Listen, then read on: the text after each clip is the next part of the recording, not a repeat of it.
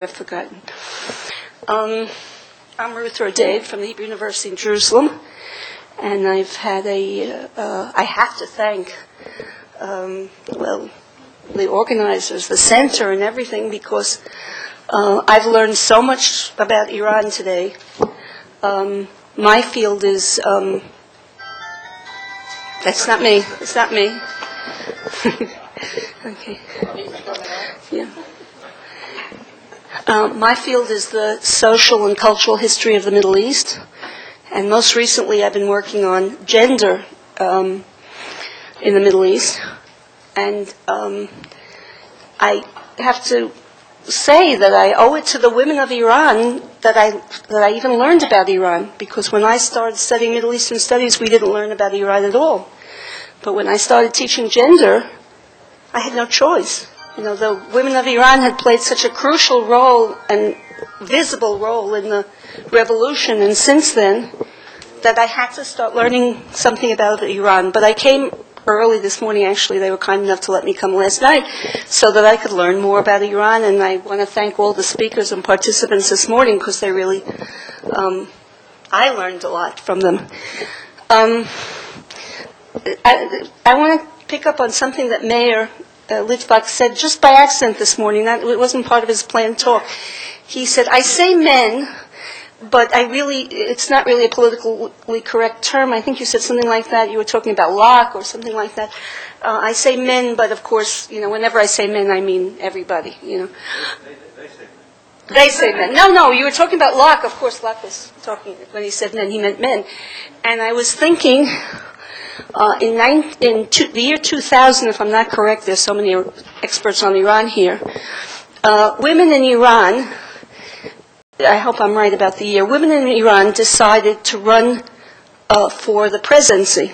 My friend and colleague Shaul from Boston University made a documentary film about interviewing, I think about 5 or 6 of the women. It's unbelievable, like 22 women were candidates for the presidency. Well, nobody thought that they were going to get elected, but the purpose of their running for election was to have a decision made that the word rajul in Persian, I don't have Persian, the word rajul in Persian does not mean man. It means, I think she says honorable person.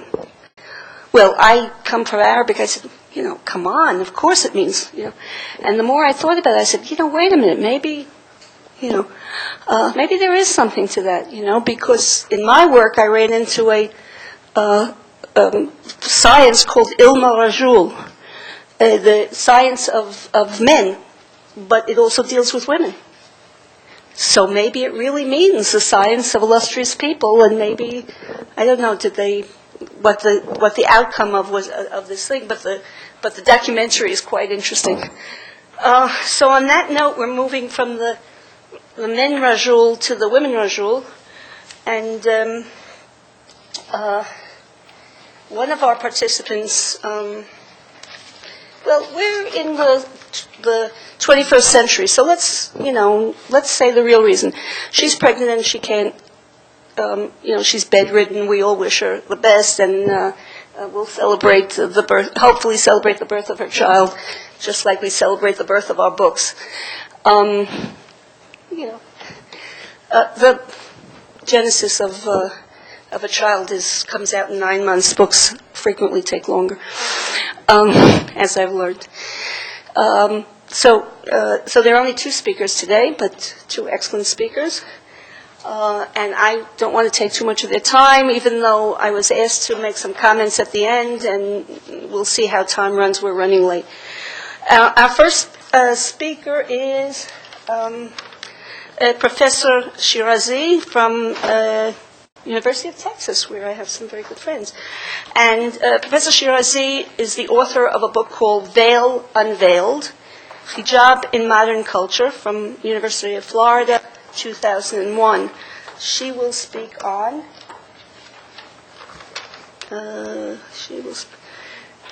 If I can find it, I'll tell you. I have the wrong page. Thank you. Oh, that sounds interesting. No, I'm just teasing. I saw it before. Women Women imagery used in 1979 Islamic Revolution and Iran-Iraq War. Wow. Please.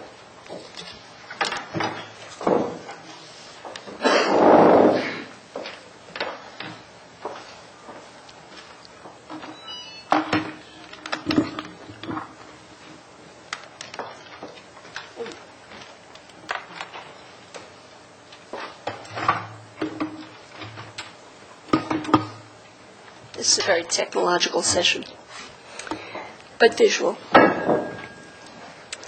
Good afternoon. My name is Faegheh Shirazi, and I was freaking out up to 5 minutes ago because my CD doesn't work.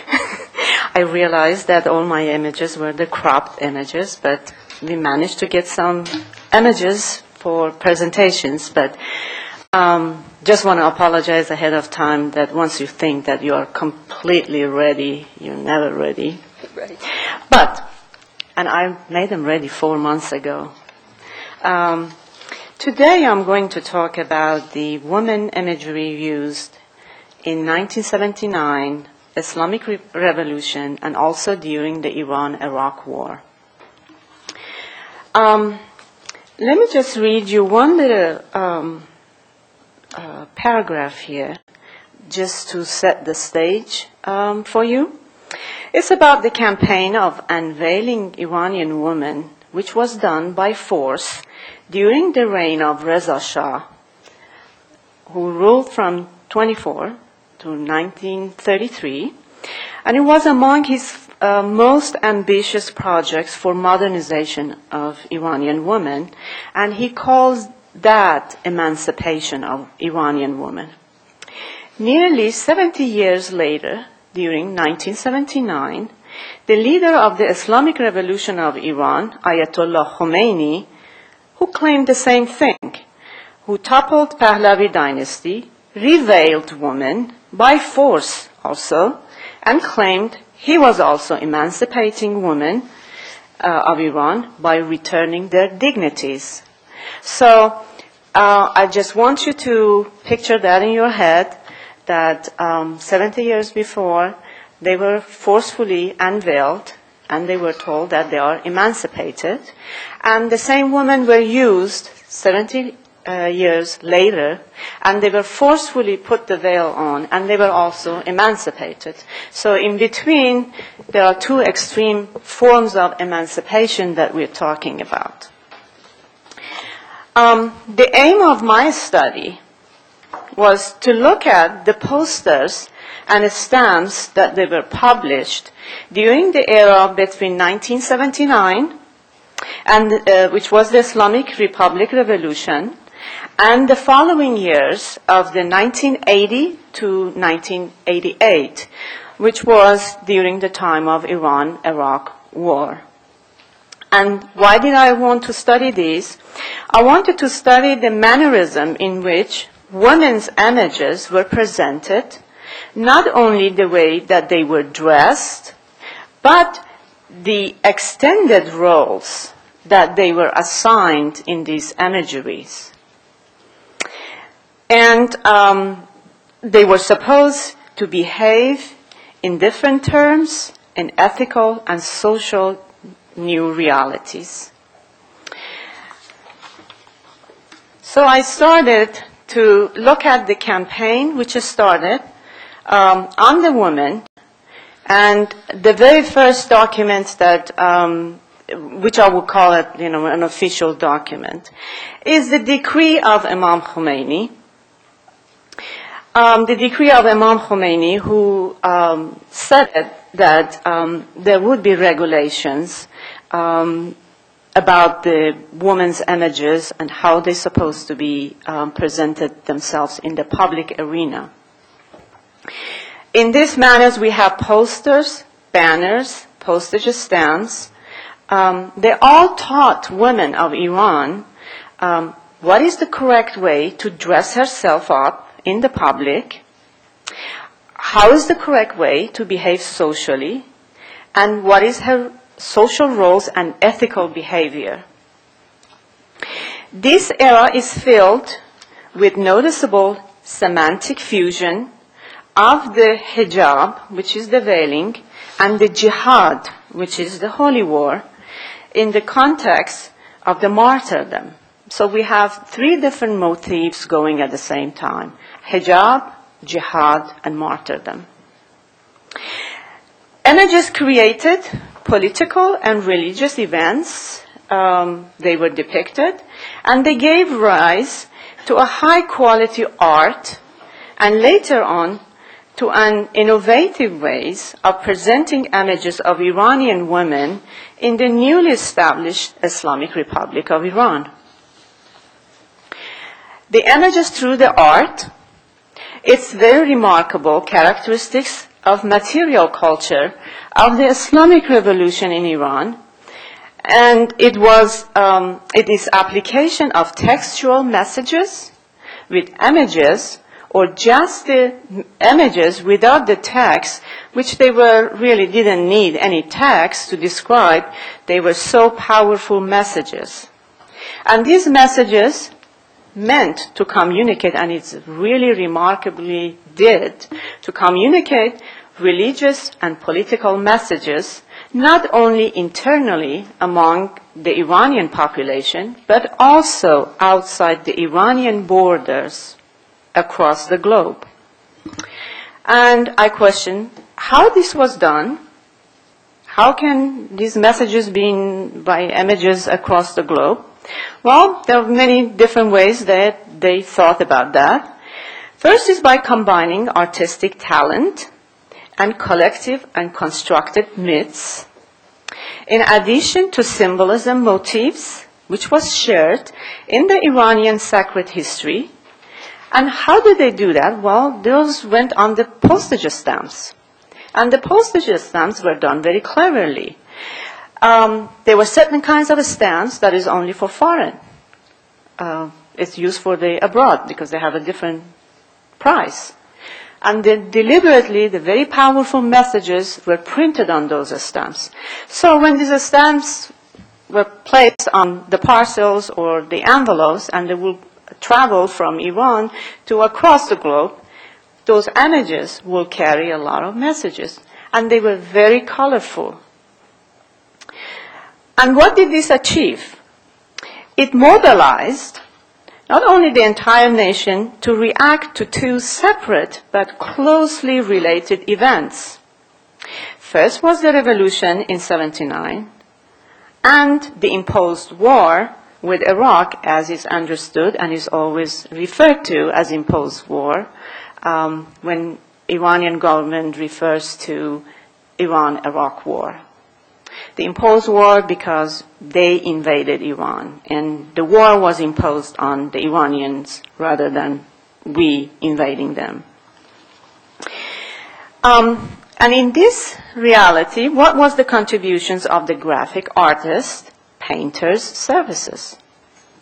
In both events, which is the revolution and the war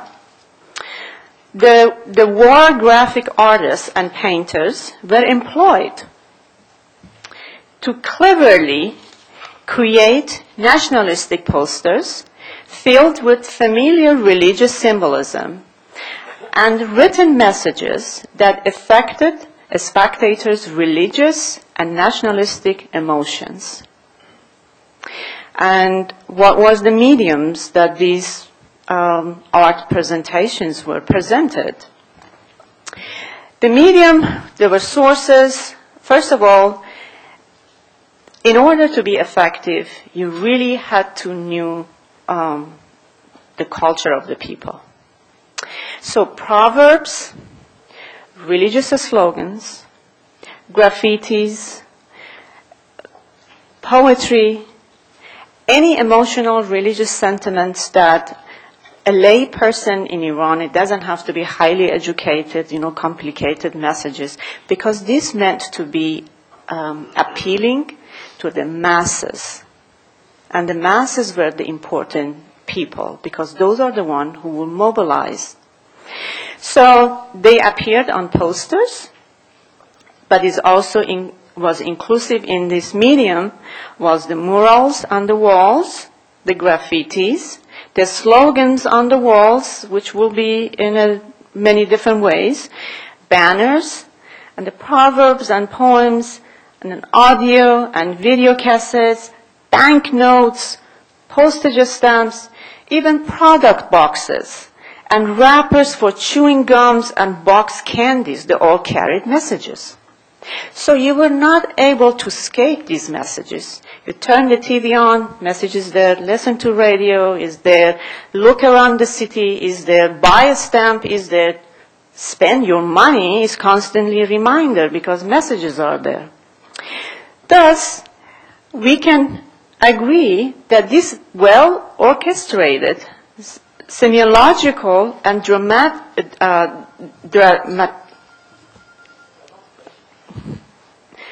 this semiological and symbolism and the dimensions of these images is fascinating subject, which deserves really a great, more maybe in-depth, a social psychological perspective study. They're not just pictures. Among the other scholars who had also studied very closely these posters are first is Peter Tchaikovsky and Hamid Dabashi, and also two other scholars by the name of Mehdi Abedi and Michael Fisher. They also had studied with the differences in their approach, but they all had studied the same images. In Tchaikovsky, he has a very interesting book called Staging a Revolution, The Art of Persuasions in the Islamic Republic of Iran, and he had really in-depth had studied all the posters. They all agree on the importance of how public sentiments and collectively held symbolics are used to mobilize a group of people for a radical and revolutionary purposes. Of course, this change was not possible if the symbolism was not placed in the context of Shi'i faith and the concept of the Iranian history. In order for people to understand the meaning, it's not only the Shi'ism, but also the concept of the Iranian history and how the Shi'ism is not only the religion at some point, is more of a culture, and it's a culture that every single person in Iran will understand. What is the central message on these pictorial messages? Is the ideology of God-centered rather than the human-centered. It's a worldview that is a God-centered. It's not a human-centered. Both Tchaikovsky and Dabashi refer to this form of, quotations, art as the rather than a fine art. If it's not a fine art, they call it a furious art. So it is art, but it's a very exclusive form of art. The Museum of Furious Art, as they refer to it, it has a fantastic collections. There are so many posters that they were done during this time. The Iran of 1980s, a nation is in revolution and war with an invader, the nation that remaking itself in images and forms and shapes and colors, frames of anger and anxieties. That's how they refer to this Museum of Furious Art. Although Tchaikovsky and Dabashi examined posters and imagery of this time, and during this time era, I'm just focus on one particular aspects of these images. And this is what I have done. I have looked at these images with a different eye. I have looked at these images as how they have exploited to facilitate the Islamic message of revolution along with the war of Iran and Iraq during the 80s, and how they have used the images of women to carry part of this burden for the government. There are numerous overlap and fusion between socialist, nationalist, and religious ideas in these images. Many roles are assigned to Iranian women through these images. And what are those roles? Women are depicted not only in their normative domestic duties, but they are extended. Their duties has been extended. First, like a young revolutionary fighting for the sake of Islam. Second image, mother of a young revolutionary soldier of the Islamic army who will send, with agreement, her own son to the front. Third, she is the daughter of a revolutionary, whose father, despite of his old age, volunteered for the war. So she is also the daughter of a volunteer. She is also a follower of an exemplary female religious figure, Fatima al-Zahra, who is the beloved daughter of the Prophet Muhammad. And she will do this with love and dedication, with a domestic life duty. Other image of the Iranian woman on these imageries is that the new revolutionary woman also would follow the example of Zainab, the granddaughter of the Prophet Muhammad, who is known as the Lioness of Karbala. And Zainab is the sister of Imam Hussein, the son of Imam Ali, the leader of the Shias followers. And Hussein, in the collective memory of Shi'i people, is known as Sayyid al-Shuhada, the master of the martyrs. This is for some of you that may not know these all in details. Thus, as it is evident from what I said already, suddenly the Islamic Revolution of 1979 and the Iran-Iraq War expanded the roles that are played by the Iranian woman, at least through the depiction of the images of her newly assigned duties. There is one important sermon that Khomeini had, and has this translation that I'm going to read for you. Actually, there are a lot of dates that they changed on the occasions of the anniversary of this martyrdom and that martyrdom. One of the dates that it was changed was the dates of the Women's Day in Iran.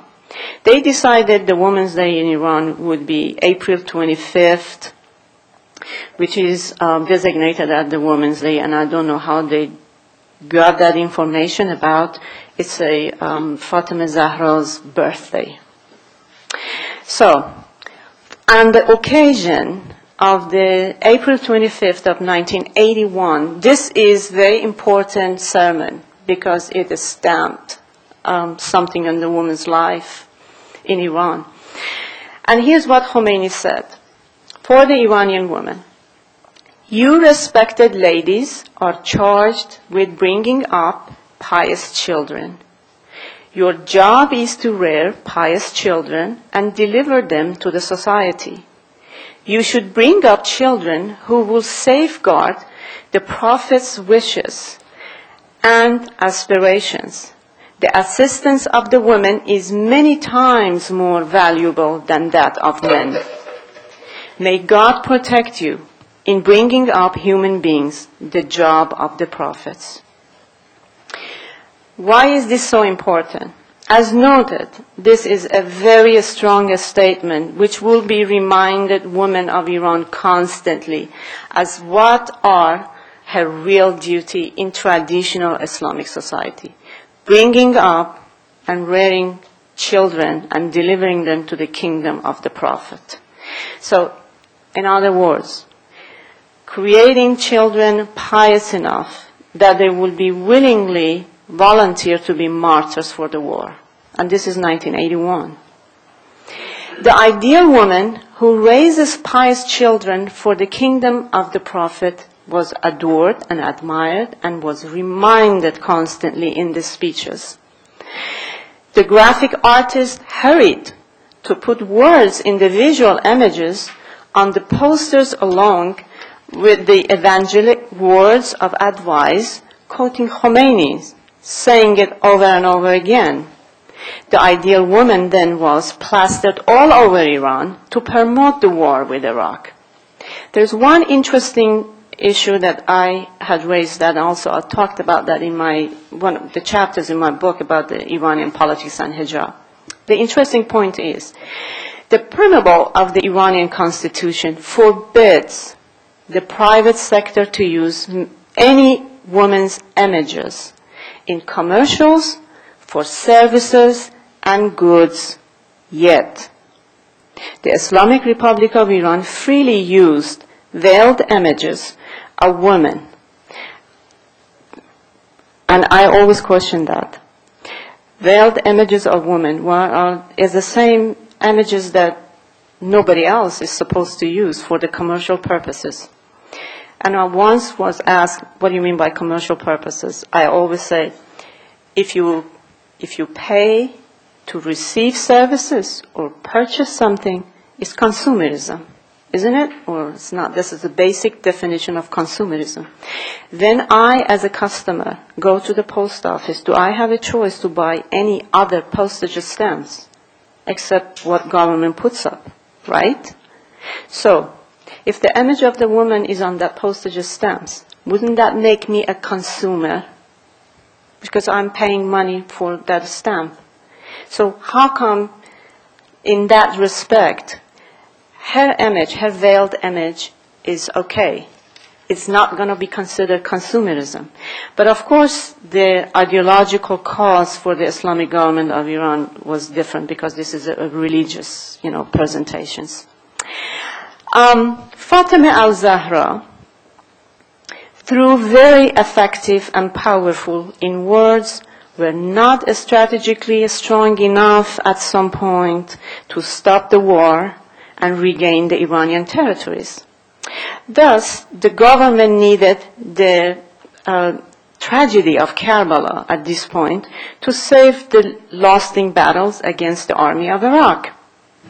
The theme of martyrdom played an integral part in Shia Islam, also played a central role in the revolution and the Iranian and Iraq war. So, in looking at all that, we have another Khomeini's speech on the martyrdom, because this is also very remarkable and important mention about the martyrdom and how it gave rise to multiple of these images. And here's his speech. Think about the fact that the best people at the time of Imam Hussein, His Holiness, the Lord of the Martyrs, and the best youths of Bani Hashim, who is the tribe of the Prophet, and his best followers were martyred, leaving this world through martyrdom. Yet, when the family of Imam Hussein was taken to the evil presence of Yazid, her lioness, Zainab, peace be upon her, said, and this is what Zainab said, what we experienced was nothing but beautiful. So, the motive of martyrdom as beautiful event was glorified. Okay, so the reason I'm quoting these two important sermons from Khomeini, one is for the issue of martyrdom, and the other one was for the issue of the raising children for the kingdom of the Prophet. Now, women as martyrs.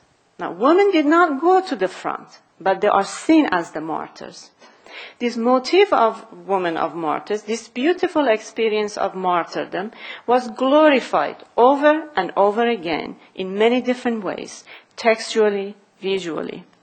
Women became martyrs, in quotations, by supporting the martyrdom of the male family, every members of the male families, and they were supposed to be receiving the news about their death with graciousness and with pride.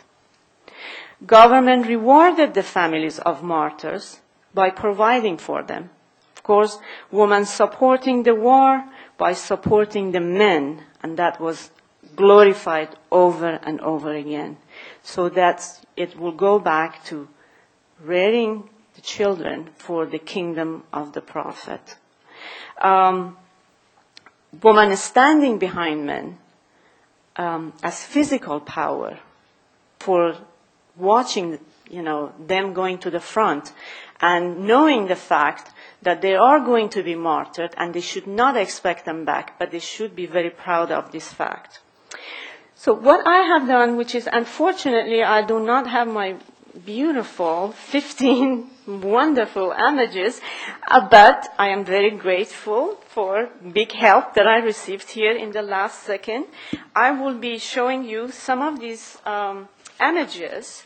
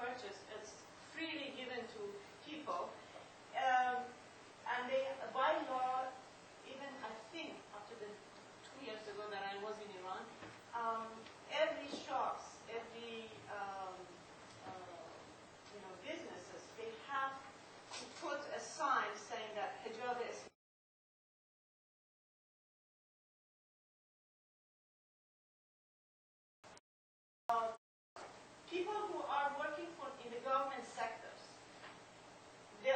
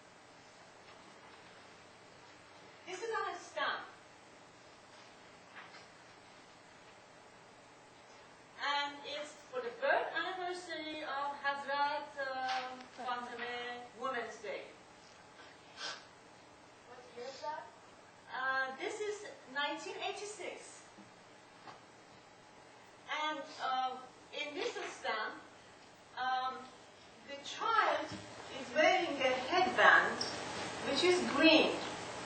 And on the top of it, it says Ya Zahra. Oh, you Zahra, Fatima al-Zahra.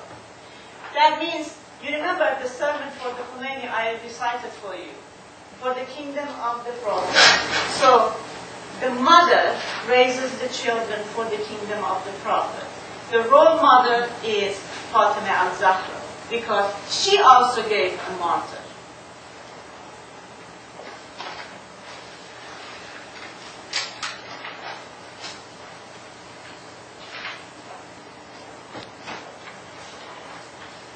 This is another one of those stamps.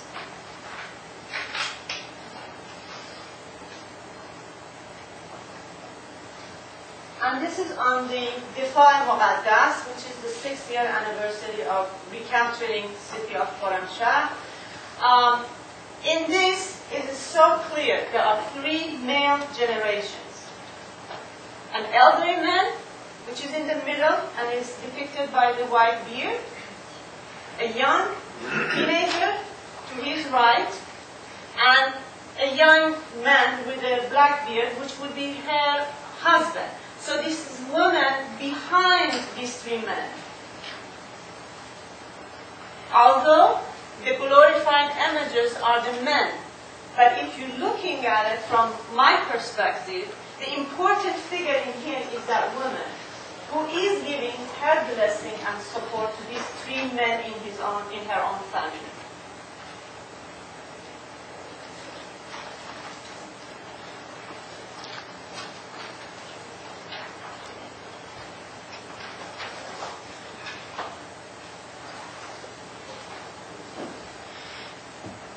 Believe it or not, this is on a stamp.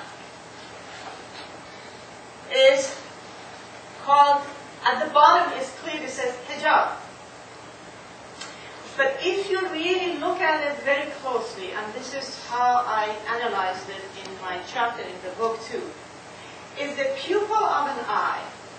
Can you see the eye? Woman is at the center.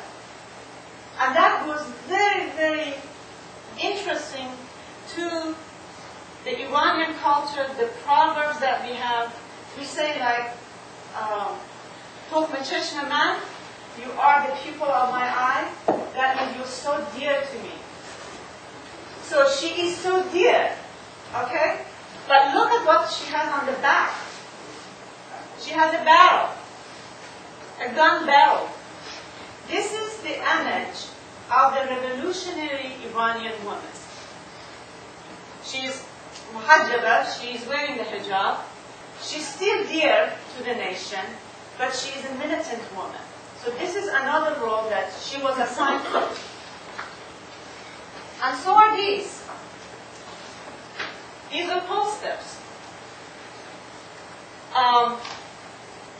They are wearing the hijab. Both are carrying guns. And those are the militant look for the women during the 79, 89 poster images that we produce. Again, I apologize. I had wonderful, colorful images, but I think this will give you a good examples of what was the talk about. And I should stop. Let Farhad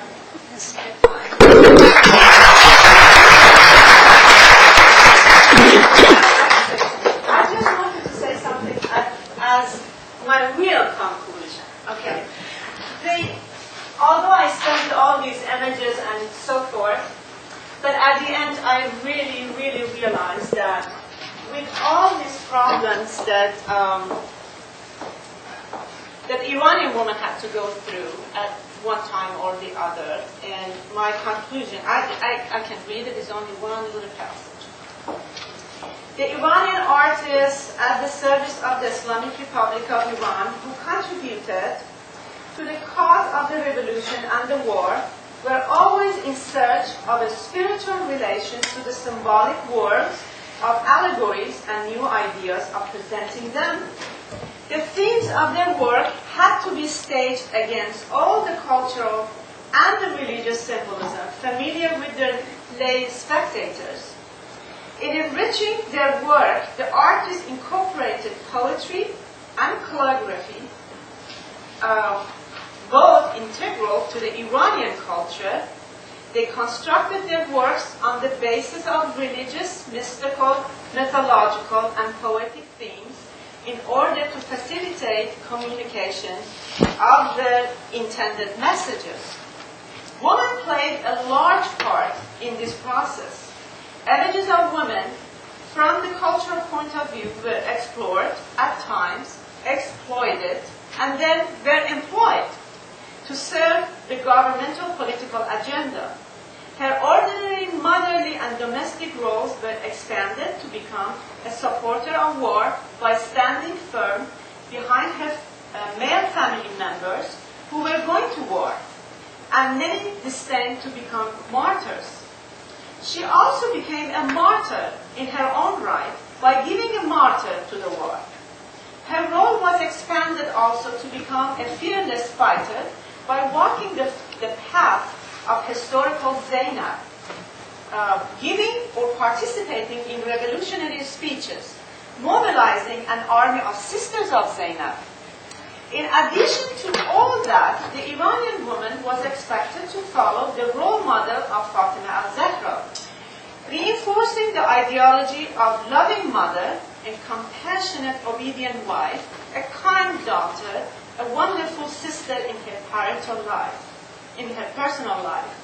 She also had to become a public ambassador for her nation, not only nationally, but internationally as well.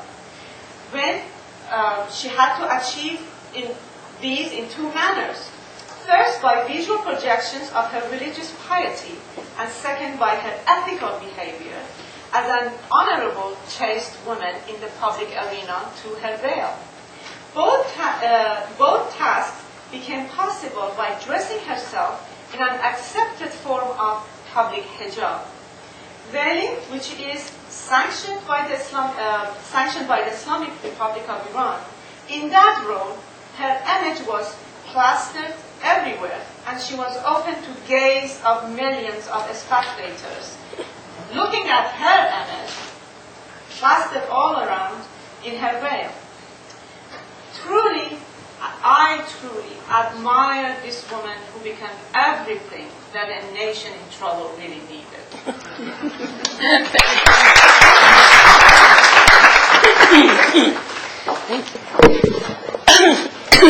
Thank you very much. Despite technical difficulties, it was a really fascinating talk. While they're getting organized, when the mothers of martyrs who were not allowed to cry were mentioned, it brought to mind one of my colleagues, Dr. Nadira Shalhub-Kevorkian, who, through the use of voice therapy with Palestinian mothers of martyrs, got them, through voice therapy, to get past this, I'm so happy that I gave a martyr to the nation, and then and at a certain point they were able to break down and start crying and tell their real story about how they weren't allowed to mourn their sons, how they had to sneak off to the cemetery to visit them. Very fascinating. She published it as an article, she herself is a therapist. But that's just a little comparative thing. I'll give the microphone to Liora from the home team. She's she's completed, or submitted actually, a PhD on women's journalism and the representation of women here at Tel Aviv University. And can you see it? we're just waiting for the good news to break out the shade. In the winter of 1966, an urgent phone call was made by Sheikh Muhammad Taqi Falsafi, a member of the Hourcade Society. The Hourcade Association was founded in the aftermath of the coup d'etat of 1953 and the overthrow of Mohammad Mossadegh's government. Its explicit goal was to train cadres for the scientific defense of Shiite Islam in the face of Baha'i theological challenge. But that winter of 1966, Falsafi was not troubled with the Baha'i challenge, but with an entirely different challenge. The cause of Falsafi disturbance was a series of articles published in Iran's most popular magazine at that time, Zan-e-Rouz. Zan-e-Rouz, literally Today's Woman, or the Modern Woman, was a glossy commercial magazine. The Kehan's Group publishing house began its publication in mid-1960s. The new magazine was designated to family and to women. However, from its first issue, published during the spring of 1965, the magazine has enjoyed large readership and with time became the most popular magazine in Iran, as we can gather from its estimated circulate rate. Under the enforced modernization process initiated by Mohammad Reza Shah, culminating in 1963 White Revolution, Zan-e-Rouz adopted a format and style of Western women's magazines such as Mademoiselle and Elle. In fact, even large quantity of Zan-e-Rouz content was borrowed from the Western media. As such, the magazine covered a wide range of topics, including royal court news, articles, historical accounts, translated fiction, gossip, advice columns, opinion columns, commentaries, reviews, matchmaking, astrology, crossroad puzzles, etc. Despite its sensational inclinations and apparent soft tabloid features, Zan-e-Rouz also had a feminist agenda, and it was widely consumed, especially by young middle-class urban women in Iran. In 1966, 3 years after Iranian women were granted political rights, Zan-e-Rouz was promoting a campaign which eventually led to the enactment of the Family Protection Law in 1967. For the purpose of improving women's legal rights in cases of divorce, child custody, and polygamy, Zan-e-Rouz initiated a roundtable seminar concentrating on changes in the civil law in connection to family rights. The roundtable debate received an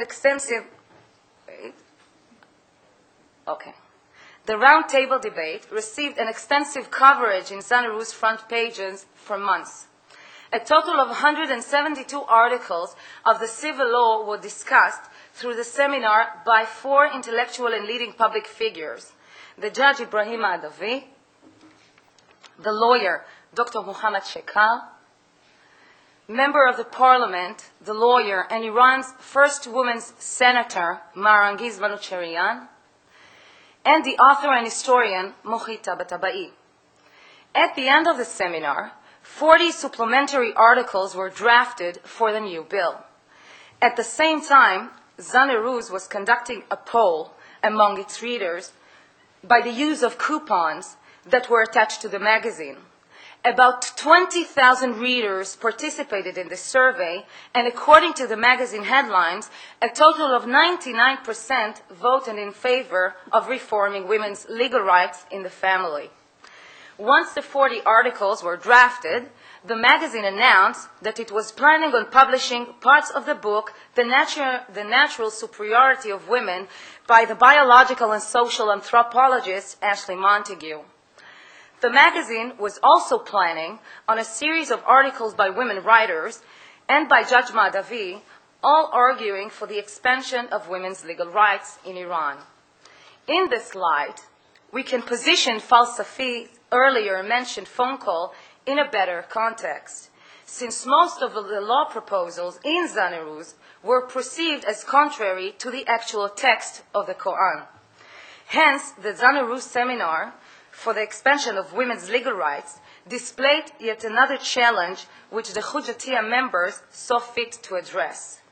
Whereas leading Shiite clerics were mostly engaged with deliberation of a theological nature, the spread of nationalist sentiments among the educated elite, the rapid modernization process, secular the religious establishment, the realization that the reaction of a different kind was extremely crucial. Therefore, on the winter of 1966, Falsafi called Ayatollah Mutahari. In mid-1960s, 40-years-old Mutahari already established the Islamic Council of the University of Students in Tehran, delivered Islamic messages each week on Iranian national radio, and delivered series of public lectures in both religious and secular institutions. He also wrote for the journal Maktab-e-Islam under the guidance of Ayatollah Shariat Madari, and Mutahari also edited the lectures of Ayatollah Tabatabai and even found time, imagine that, to publish several books of his own.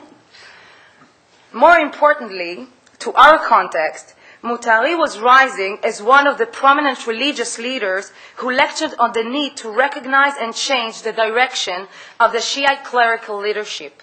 He was also insisting on the urgency of popularizing the Islamic philosophy in response to Western secular ideologies and in an attempt to reach the youth of the country. Accordingly, in 1965, he became one of the founders of the Husayniya Irshad. The Husayniya was a center for discussion. Okay. The Husayniya was a center for discussion of modern Islam and might serve as an example of the outward changes that were taking place in the 1960s in the teaching of Islam at the time. Contrary to the mosque or to the madrasa, lectures in the Husayniya were delivered in a wide air-conditioned conference hall, similar to this one but a little bigger, and had the audience sat on comfortable chairs. Presentations were given by young university professors and engineers, early mentioned by Professor Bojardi, as well as religious leaders who were interested in communicating with the teaching of Islam in a new manner. Facilities were also available for slides and movies. Apart from Mutahari, the original members of the Husayniya managing board included additional popular activists such as Said Hussein Nasser, Izzatullah Sahabi, and Ali Shariati. But by the time the regime closed down the institution in the summer of 1973, Shariati was the only remaining founding member. But despite the split, the Husayniya is said to have had a nationwide impact among the Iranian youth. Writing about the goals of the establishment, Mutahari wrote in 1968, "The new institution knows its task to answer the needs of the youth today and to introduce Islamic ideology to them."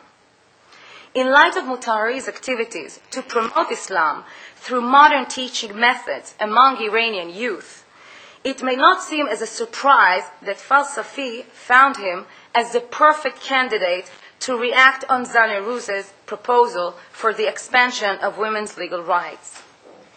Thus, Falsafi's crucial phone call to Mutahari led to a meeting with the representative of the Daily Kehan and Zaniruz. At the end of continuous deliberations, it was agreed that Judge Mahdavi will write a series of articles in defense of the 40 supplementary articles, while Mutahari will make his own comments in light of Islamic law and the Quran. The magazine published Mutahari's articles on the opposite page alongside the response by Mahdavi, without any interference or cuts. Under the heading Zan da Hukuk Islami, or Women in the System of Islamic Rights, Mutahari's first review was published in Zaniruz in October 1966. According to some commentators, in this debate, Judge Mahdavi mistook Mutahari as an ignorant mullah, who very shortly proved him wrong.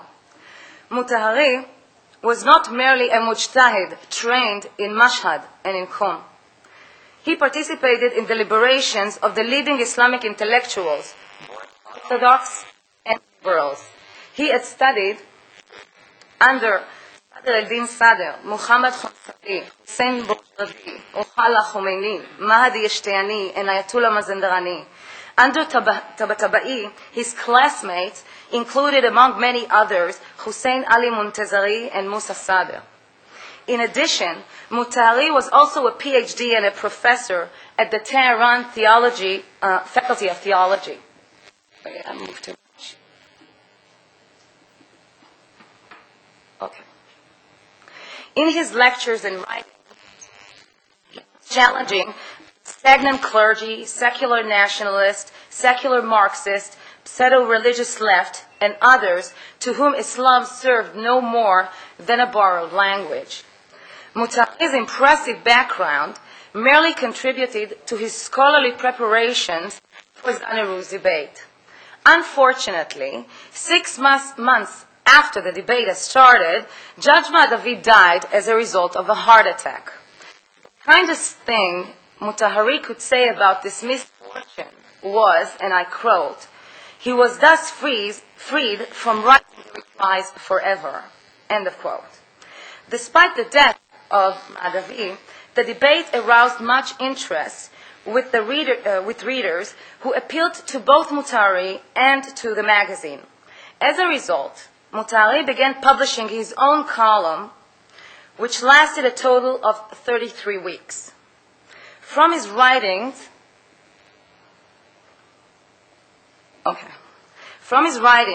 it becomes apparent that Mutahari was well aware of his Zaneruz's column, that the content and the actual appearance of his articles in this particular magazine will raise few eyebrows.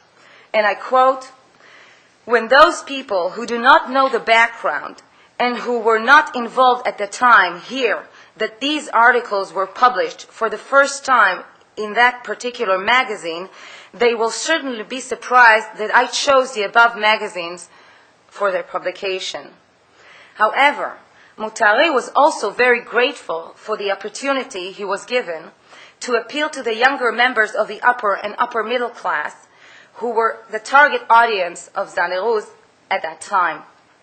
Although he was a popular figure in Iran's religious and literary circles, Mutahari's column earned him a much wider fame. In his column, Mutahari discussed various issues such as engagement and proposals, fixed-term marriage, women and social independence, Islam and modernization, the status of women in the Quran, self-respect and human rights, the natural foundations for family rights, the differences between women and men, maintenance, inheritance, divorce, and polygamy. In 1974, Mutahari's 33 magazine articles were collected and published in a book titled Women and Her Rights in Islam. 5 years later, the Islamic Republic removed the Family Protection Law of 1967, and Mutahari's book on women's rights, along with the second volume, Mas'aleh Hijab, or the Veil Question, came to shape the Islamic Republic ideology towards women and redefined the contours of the post-revolutionary gender discourse in Iran. As one of Khomeini's devoted students, Mutahari became prominent contributor to the student circles that played a key role in the 1979 revolution. But Mutahari did not live long to witness the establishment of the Islamic Republic. On May Day, 1979, just 3 months following its emergence, Mutahari was assassinated by the Furqan guerrilla organization. In the declaration issued by the organization, Mutahari was accused of treason for having diverted the course of the revolution of the masses. At the time of his death, the 60-year-old Mutahari was the chairman of the Secret Revolutionary Council, which served as the guiding power of the new revolutionary government. In reference to Mutahari's gendered legacy to post-revolutionary Iran, one might say that his ideas on women followed Muslim tradition quite closely, apart from several modifications on issues such as the veil and fixed-term marriage. For Mutahari, whose wife was a school teacher, it was important to prove that Islam did not stand in the way of women's education, joining the workforce, and participate in social life. But at the same time, he did, however, call for sex segregation in workplace. In his writing on gender relations and roles, Mutahari's main concern were, first and foremost, to defend all Muslim laws on the various mentioned subjects.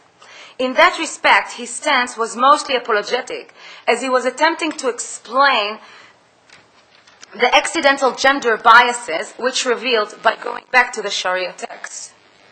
His second concern was to attack Western ideas of women and notions of women's liberation. In that respect, his stance was for most part oppositional, because at a particular time he was trying to resist the advance of Western values and lifestyle which were advocated by the monarchy and adopted by the secular elites. Within this context, we can say that Mutahari's major significant contribution was the method he used to prove his points, which drew on rational and scientific rhetoric.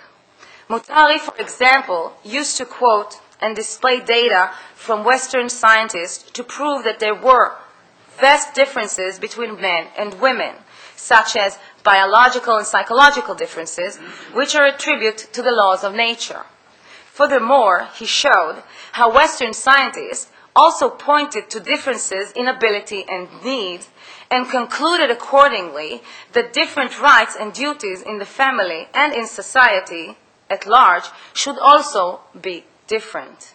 Since there was no shortage of sexist scientists and philosophers in the West, and I believe that Ruth will agree with me, especially in the pre-politically correct era of the 1960s, Mutahari had no trouble in documenting his viewpoint. Based on that, Mutahari continued and suggested that with such explicit differences in nature, it would be unjust and in fact unpractical for the family and society if men and women were to have the same rights and the same duties. This kind of notion, as I already mentioned, became the pillars of the Islamic Republic gender ideology, as the following example can show. And I quote, "Justice does not mean that all laws should be the same for women and men. The differences in body, height, sturdiness, voice, growth, muscle quality, physical strength, fitness in facing disasters and resistant to disease in women and men show that men are stronger and more capable in all these areas. Men brains are larger, etc., etc. These differences accordingly affect the rights and responsibilities of men and women in society." Now, I don't know if anyone of you know, but this was declared by President Rafsanjani in 1986. Another example of a similar notion we can also find in the words of Masoum Ebtekar, former Vice President for Environmental Protection under Muhammad Khatami, and I quote the text before you, "One should take psychological and legal affairs of the society into consideration as well. If the regular rules of family are broken, it would result in many complicated and grave consequences for the entire society." For summation, Mutahari's writing on women are contradictory and problematical, and hence controversial.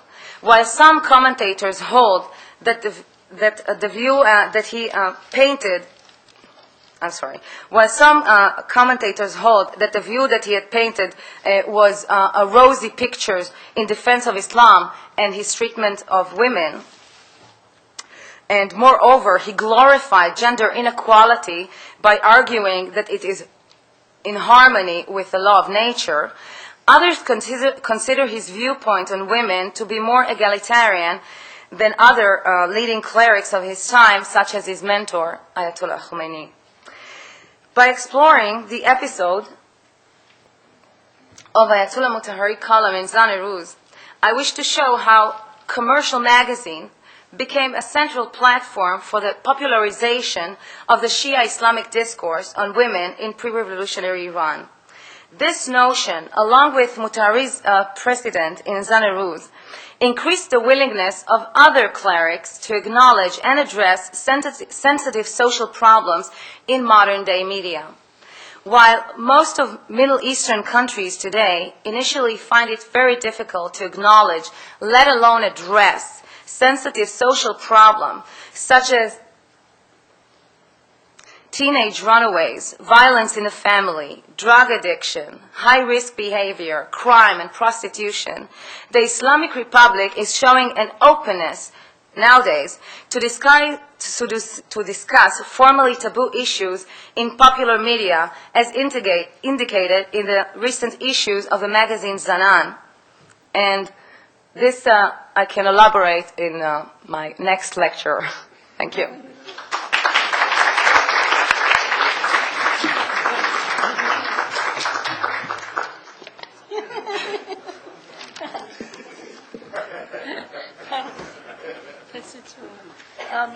Can we take a few minutes? I know we're running late, but 10 minutes. Okay. Questions, comments? Virginia. What? Yeah, no, we're okay. Questions, comments? I saw somebody say, yeah.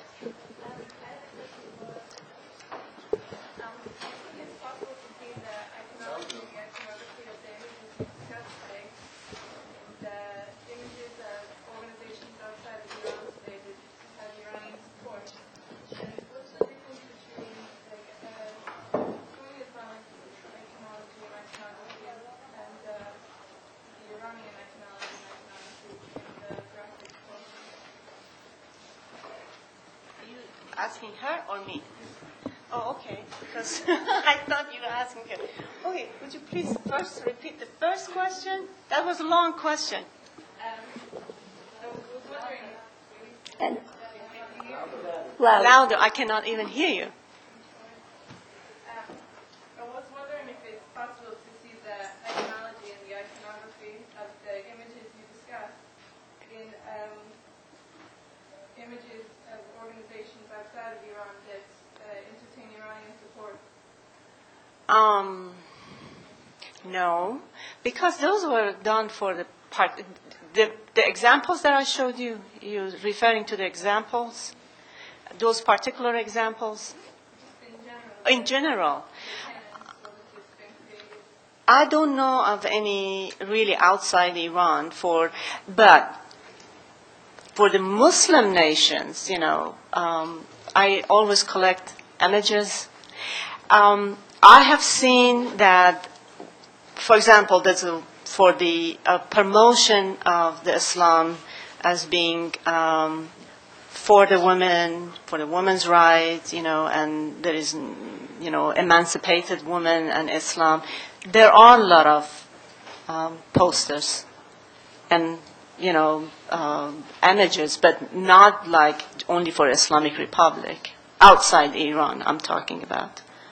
Because we always have this debate that submissive character in, she doesn't know anything. But no, there are a lot of images that contradicts that outside Iran for the Muslim nations. Okay, so what was the next question? But, excuse me, I think you meant supported by Iran or by Irani? If it's supported by Iran, you will. I think Iranian government support magazines. There are some that are publishers outside Iran. They have also online magazines, and there are also since we don't have any embassy in United States, I don't know if the government of Iran doing anything through their own other, facilities in the United States, but I know in the European countries, probably through the embassies, they have some propaganda and so forth. But not to the extent that these posters and images for, which helped the revolution inside Iran. I mean, I don't know if I'm still answering your question or not. I was thinking more of the influence that these images would have on, like the images of, like, Hezbollah or something like this. They're using the same sort of Oh, I cannot answer you. I don't know. I really don't know. And what, you had any other question? I mean, your question was long, but so you cut it. Also thinking of the difference between specifically Iranian images and the images in the Muslim world. There's a difference. Yeah, there are differences. The Iranian images, usually they try to show that the women are active participants doing all kind of stuff. I don't know if you're aware of the sports images. Yeah. Like they were banned to participate in public sports events. And the daughter of Rafsanjani, who's very, very active, and she's a sports person herself, and I think recently she just finished her PhD. She was the one who made it possible to have an Olympic of all Muslim women's nations in Iran, and Iran is the only country which hosts it because legally they can qualify. Besides Iran would be Saudi Arabia, that they have not agreed to do it yet because of the issue of hijab. Mm-hmm.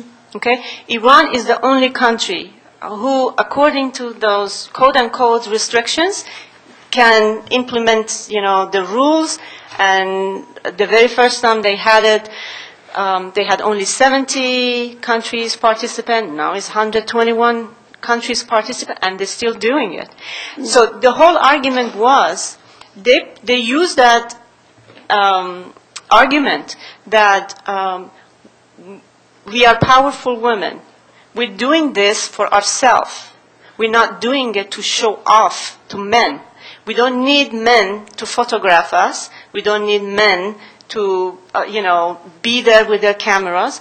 We want to compete, and we want to compete at the international level. So for those, they will have not images, posters anywhere, but it's internally advertised. And those people who will follow those games, the tickets are sold to only female spectators. The only time there are photographs is at the beginning of the game before they get into the, performance clothing. So when they are, having the parade, there are photographs. And then the photographers are allowed at the award ceremonies. So under no circumstances any men would be witnessing the performance. But they are fine, and they are really, really sticking to it. President Rafsanjani was trying to kind of boycott this last event, and the argument was it cost Iran a lot, and we cannot, chip in every time that they want to have these sports. But I think they still agreed to do it. Mm-hmm.